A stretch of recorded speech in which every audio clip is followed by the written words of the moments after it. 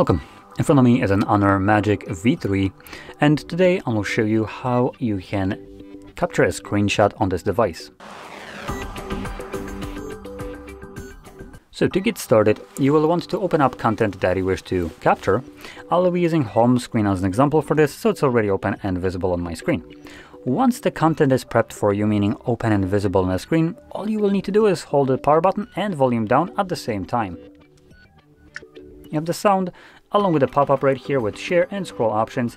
First time around, it also gives you a quick guide on what you can do with swipes. There's also a scrollable screenshot if you swipe down, though there's nothing to scroll down on here. But for instance, if you have some kind of like Instagram feed, you could continuously scroll down.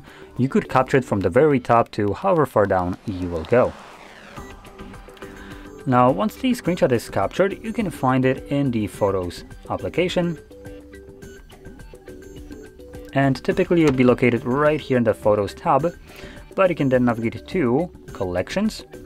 Here you'll find somewhere down the list Screenshots, or here as well, Album, and when you click on it you can see there is the screenshot that I have captured right now.